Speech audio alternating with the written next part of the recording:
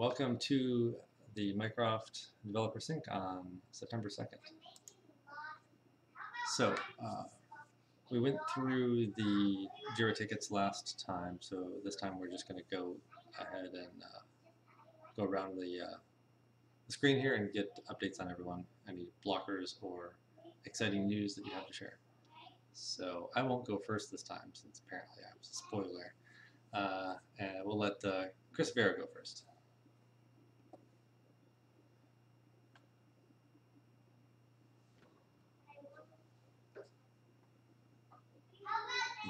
You've got to unmute yourself there. Freaking rumble, grumble, growl, growl. So I did submit a PR with all of the stuff, the work I've done so far on the upload API endpoint. So that is done, and I'm working on the script now that will take the day's utterances and move them over. I'm also doing some work in documentation on the wake word tagger document. I did a little bit of work yesterday, and I'll probably do some more today to get us to a point where we can have another discussion on the design.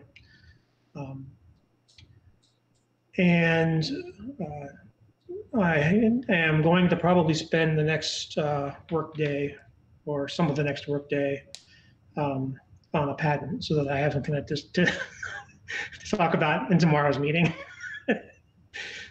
So yeah, that's all right. That's what I like to hear. No blockers. Everything's cruising along. Okay, great. Derek. Okay, so yeah, I've been mostly working on MK2-49 ticket, which is the full assembly of the first Rev 3D printed design for the SJ201. Which is hopefully I'm still on track to finish that by the end of this week. I think it's gonna be close, but I think I can get it done. And then the other things I've been working on are getting ready to assemble laser cut enclosures for Chris and Ken and myself starting out. And the update from Kevin on that, I think the last time we talked was like, whoa, we might have stuff like en route. But he ran into an issue, a short on one of the boards, I think, that gave him pause. So he was going through some more robust testing. So he hasn't actually shipped the boards yet. So probably not with shipping time and stuff. Probably not going to be able to get those until next week. Fully done. Okay. Yeah, so that's where I'm at, and it looks like Michael kicked over some. So one of the things Michael asked is that we can go ahead and share the laser cut enclosure design. Kevin had some recommendations to make things a little easier to plug in, so I'll make those changes. But then I think we can share that out with the community, but we need to kind of tidy up our naming system and our part numbers, so we can figure out what we're going to call like the laser cut versus the 3D printed versus the injection molding, all that stuff. Yeah. To be honest, I hate that stuff. I'm just like, you know, Rev 1 dash, you know, August, whatever, you know, I'm terrible about part numbers, but yeah, we should figure out what's best for that. Yeah. Are you talking about that because of the ticket that I gave you? Yeah. All right. Well, we can meet about that. It should be a short meeting. Yeah, I'm happy to adopt whatever system you got in mind, because I just whenever it's up to me, it's always best. But yeah. Okay. So yeah, we've got a system outlined in the Mark 1 repo, so I think we'll just go ahead and use that and see how it stands up to actual real world use case scenario. And okay. Question about your 3D print model: is that a FDM model or is that Yes. SLA? Yeah, the idea is to start with the FDM, like, because that's what, most people will have access to in the community, but also do as much thinking as possible to align it towards injection molding as well, to try to not make it that much different. So one thing I'm doing, for example, is going ahead and adding some draft and things like that I think, like, at least on the major drafts, that will probably be needed for injection molding. Just go ahead and put those in place. There are some accommodations you have to make for FDM. Generally, I'd like to be as close to the same as possible. Just from the standpoint of getting some early devices out there, I would love to. We've talked on regularly about making soft molds and doing resin casting, and just it's never become something we do. I kitted up for all that here, so I would very much like to see if we can do these in soft mold resin cast, because we could get, dozens and dozens of devices off the line, and even if it's just for early adopters and developers and whatnot, it would be great to have something that approximates the final injection molded device. Yeah, I mean that becomes a bit of a labor versus 3D printing issue, because the casting process does take some labor. So if we can give someone if we can find it, help us do that. Also, in the size that we are going to cast, the size can be an issue. But yeah, there's this outfit Johnny found that can print our whole enclosure in FDM. So, it's still going to have the striations and such. It's not going to be super smooth like an SLA, but really reasonable pricing. So I think that's another way to look at it too. Just farm them out to print farm and get them for like $30 a set, which is like almost 5 times cheaper than most online services like Shakeway and stuff. All right, cool. So yeah, we should weigh those two options for sure. Right. Okay. Let's see. Kez. Yeah, then mostly been continuing with the 2008 release stuff, which is all in place. I hit a little snag yesterday, doing the final testing on one of the Mark 1s. The date time skill didn't update cleanly, but I think it was a one-off, so I've just been sort of retesting that to make sure it's good. But there's nothing in the update that would actually cause that. I think it was just a network issue, but it does raise.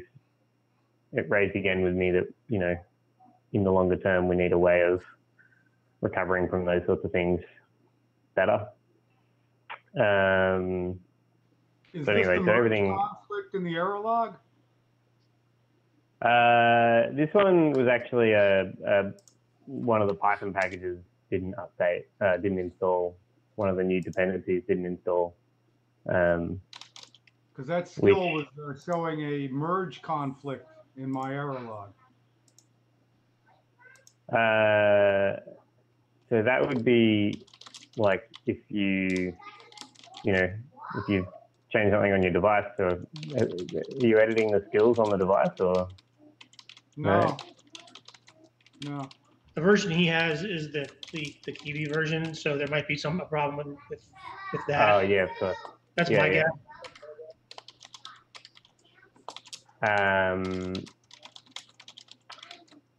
Yeah. Have you? Anyway, I think that'll be a different issue for sure. Anyway, so the 2008 should be ready to push the button pretty soon, and everything else is in place. There's a PR up for switching the marketplace over to 2008 as well.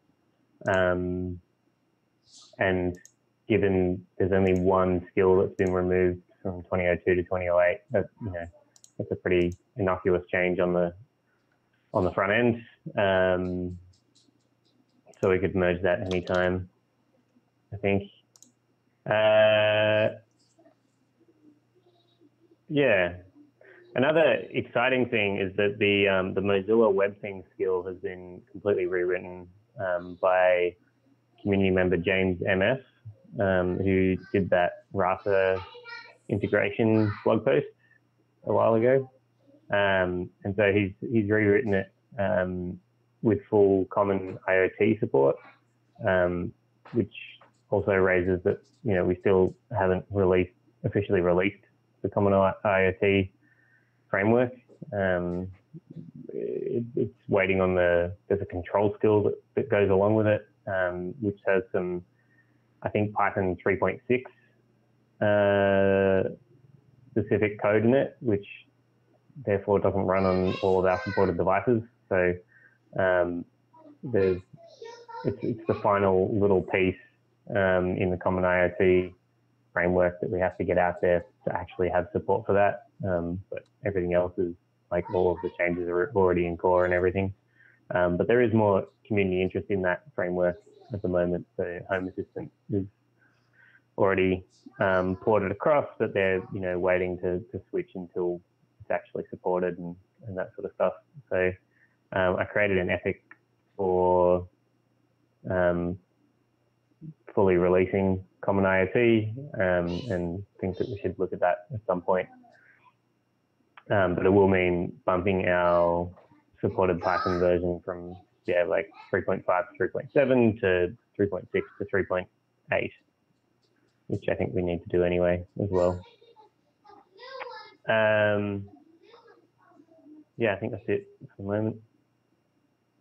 So as part of your 2008 release process, do you actually, so clearly you're testing it on the Mark 1.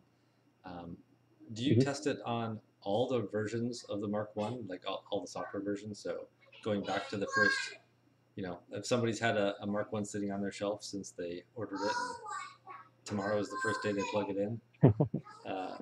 No, I test it from, like, the original 2002 release, but I am not currently testing it from older releases. We could do that though. Well, are the releases, are they serial? So, like, in order to get to the 2008 release, does the device have to first get to the 2002? And to get to the 2002, does it first have to get to the 1908? Or can it go from, like, you know, 1702 all the way to 2008 in one? It should be able to jump, yeah. So we use dev packages for the Mark 1. So you know, Mycroft Core is just a package, so, you know, it doesn't have to update, and uses the latest table image and jumps. Okay. Yeah.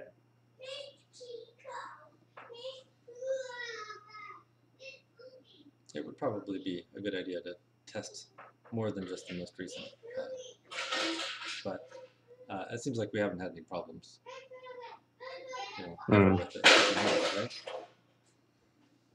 Yeah, well, and, you know, we've been supporting the Mark 1 for a long time now, and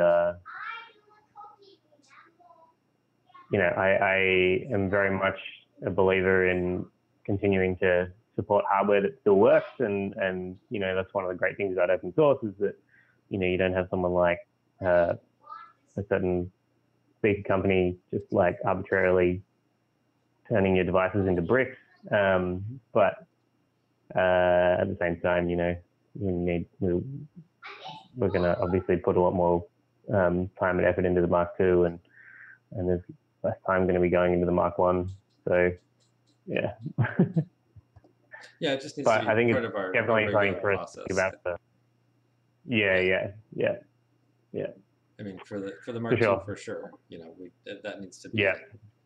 You know, if we're gonna obsolete, you know, a piece of hardware, we need to let people know that well ahead of time and not do it just because they haven't updated it in a year. So, okay. Well, thanks. That sounds good. So Ken, you're on deck. Right. So filed a bug, as you know, on the screen and captured the log output that shows where that error is. I didn't have a chance to fix that one. There was a couple other ones I fixed regarding the timing issues with the bring up sequence that I spoke with Chris V about. Chris, that monkey patch I gave you is pretty self-explanatory, right? Just says at this point, if I don't have a handle the bus, go ahead and give me one, right? And save it. So that takes care of kind of the bring up timing issue. I don't know if you want to incorporate that or if you have a different approach to that issue.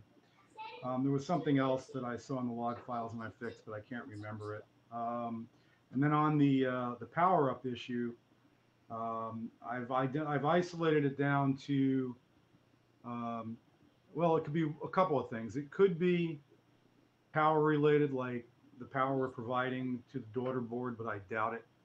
It probably is firmware, but it could also be the issues that they are very sensitive about regarding, like when you tell them something's not working on their forums, they want you to go back 2 or 3 kernel versions to where they're sure it's working, which means that there's, they're not keeping up with the software. There's some differences in the way the USB ports are handled on the Pi 4. That being said, I'm working on a solution for it, a brute force approach for now, since I don't really know what the problem is. But I did have it with the firmware version that it came out of the box with, that the factory reset run on it at boot time would solve the problem, which is a bit of a brute force approach. I tried to rewrite that code a little bit to, instead of doing a factory reset on the board, just resetting the USB device at that level. I tried that via the low-level USB drivers and via their actual, I figured out how they communicate using ioctals and stuff going over the USB channel, which will be the same way we'll do it for our board. So I tried to create some code that would reset the device at both levels. At the one level, at the USB level, it didn't work. At the device level, it bricked it for a while. But that turned out to be a problem where it reorganized the USB priority of the devices, and then it kept writing to the wrong place and getting a pipe error and all this foolishness. So I'm trying to isolate it to whether it's firmware or whether it's the interface software between the card and the host. But in either case, I do know that, I mean, the brute force approach right now is if you flash the firmware upon boot load, which is an extra, I don't know, 10 seconds in the boot up process, it never appears. So, I'm just not sure what the problem is yet. So, I don't think that's the solution. I'm trying to get it at a reset device level. But, I suspect that when we have our board, we'll have similar issues. So I don't know how much time I want to spend on this. Right. Sort of So just you're talking about the firmware of the USB chip or the sound card or the respeaker. Talk about the XMOS chip then. Well, if the respeaker board's firmware is the equivalent to the XMOS chip, then that answer would be yes. Yes, that is the answer. Okay.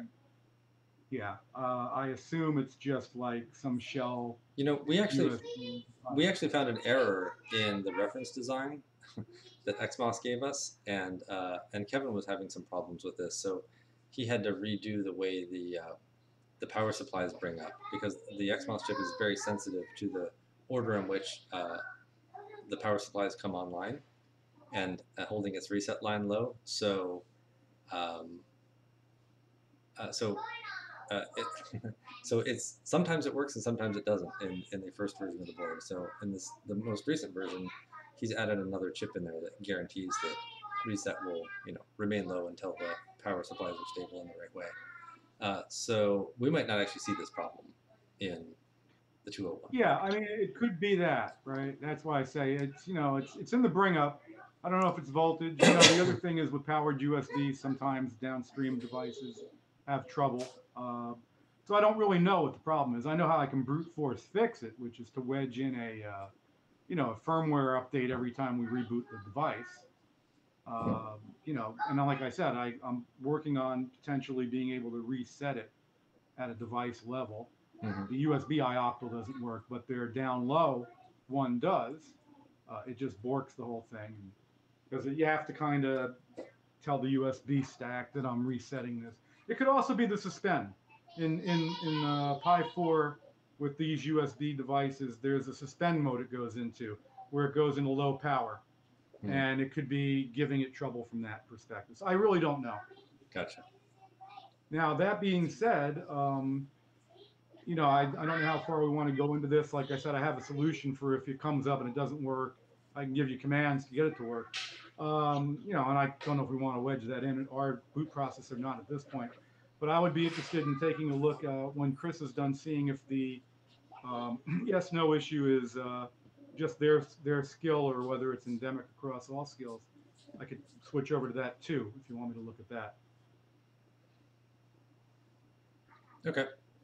We'll see how this goes. And we'll check in again on Friday. If you figured it out today, then you know, guess get in touch with Gez. Yeah.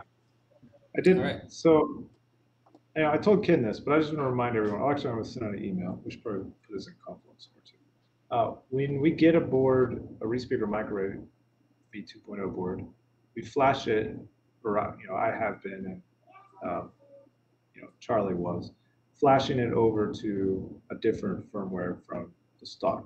It's the 40. It's on their repo. It's the 48K one channel firmware. And the reason we do so is because that one had much better playback audio than the stock. Handled higher bit rate audio playback and sounded way better. The original one sounded kind of like garbage. So anyway, but the ReSpeaker people were actually fairly responsive when we asked questions about this, you know, back 10 months ago. So Ken, I can forward those previous correspondence if you want to reach out to them. I mean, it might not be at a point where you want to do that right now. No, anything would be helpful. The concern is I don't understand the architecture of the ReSpeaker board guts yet. So Right. I know it has an XMOS chip on there. I know I can get to that XMOS chip using USB control packets that go over the USB line. I don't know if it has another processor on that board that's coordinating all of that and taking those commands and translating to the XMOS and then doing the ins and outs and timing, or if this is done in hardware. I assume it's done in software and firmware. So when we say firmware, I don't know that it has, in other words, I have the 48K and the 1K, the 1 channel and the 6 channel. I have all that firmware here as well. It's actually included in the Pi 4 under the USB 4 microarray subdirectory. And actually the code to send out the commands to the hardware is there as well. But a lot of times there's a small microprocessor driving or gluing the commands over USB to the XMOS chip. I don't know if that's the case here, so I'll have to look at it. So I But just yeah, pasted, any correspondence you have can only be helpful.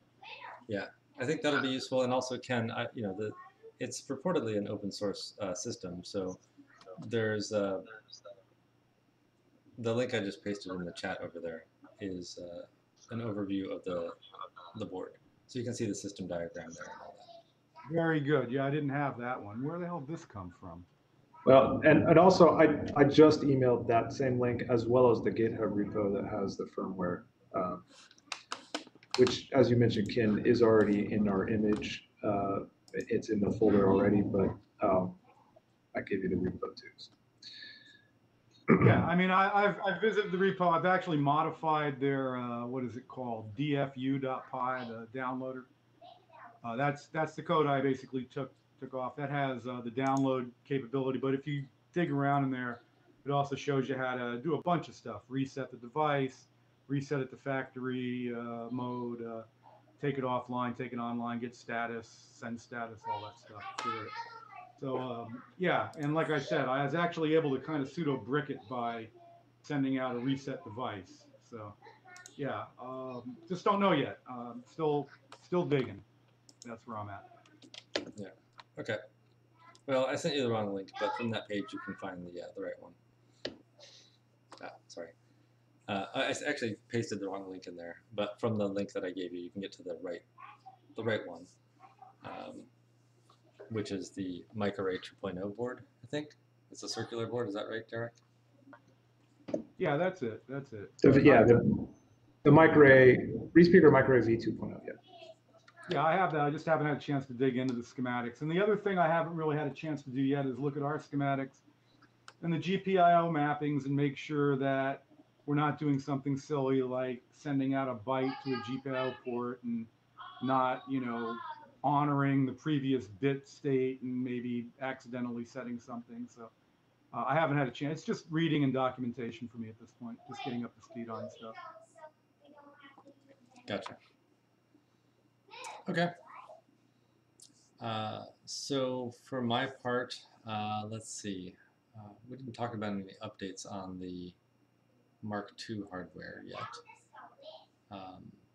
So the status on that is that Kevin's got his enclosure. It's all put together. He's got some demo videos of it running. We're right now, we're in the process of tuning things at this point. Literally tuning because the audio isn't very good. So he's running some tests on that. And then once he gets the boards over to us, we can start working on the enclosure and the skills and whatnot to turn it into an actual Mycroft device. But he's got the whole system up and running on the Raspberry Pi, playing full screen videos and watching YouTube videos and playing music and all that kind of stuff. So so the hardware is all working, which is great.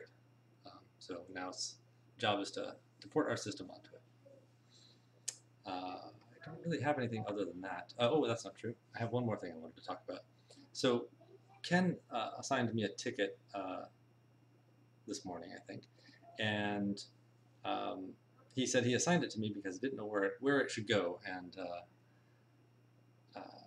wanted to make sure we talked about it. So that's totally fine. That makes sense, and it had the desired result, which is that I gave it some thought, and I realized that I also kind of have had this question. I kind of came up with my own solution, and I'd like to discuss it with you guys. So the issue is, so I've been coming up with some issues in terms of either ideas for the upcoming sprint or bugs that might be in the current hardware or software, and the question is where to put these, right? So if it's an urgent bug, I've been assigning it to the person I think who is most responsible for that, and then either putting it in the current sprint or the next sprint, right? And so the question as to whether to put it in the current sprint or the next sprint is kind of it's a judgment call. But I think everyone gets notifications when you get a new ticket assigned to you, so you can take a look at those and either decide whether it's appropriate or not for the sprint it was given. When I put something in the next sprint, so currently we're on 13, I believe, and so the next one would be 14. That doesn't mean that I think it's necessarily going to be done in sprint 14. It just means that it can be part of our process of evaluating, what our sprint planning process for next Monday, effectively, right?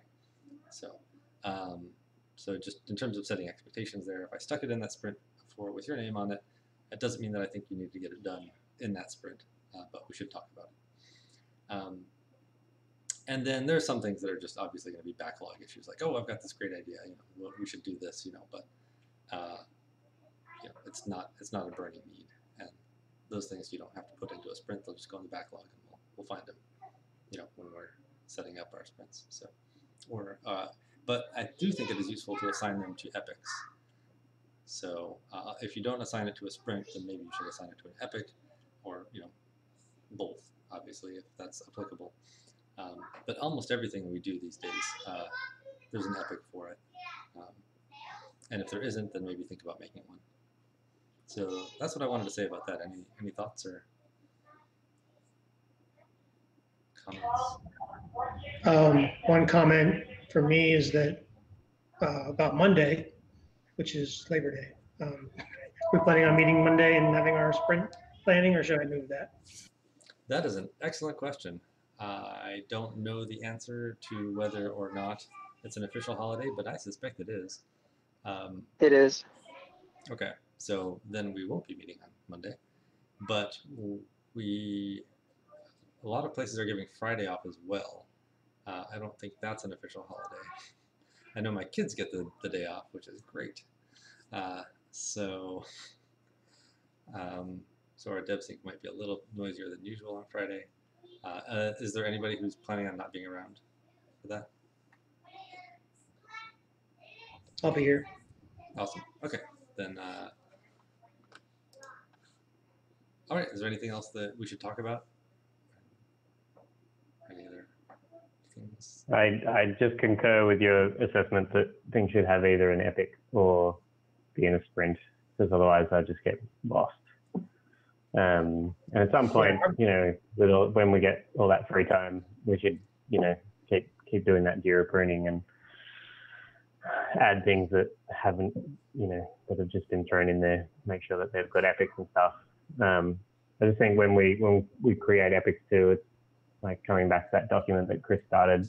We've got to try and do some good thinking around how we construct those epics and make sure that they're like tangible projects with a tangible outcome and contained and all that sort of thing. Yeah. All right. Great. Thanks. So. Yeah, the backlog has 606 issues in it right now. So, and I'm pretty sure a large portion of those don't have epics. So, Right. Yeah. Okay. Well, that'll be a fun project. Maybe when we get a new hire. Here's our backlog. Have some fun. All right. Okay. Well, thanks everybody. I'll see you on Friday. All right. Take it easy, guys. Don't we have a meeting tomorrow too? Oh, probably. Because I was commenting to my wife.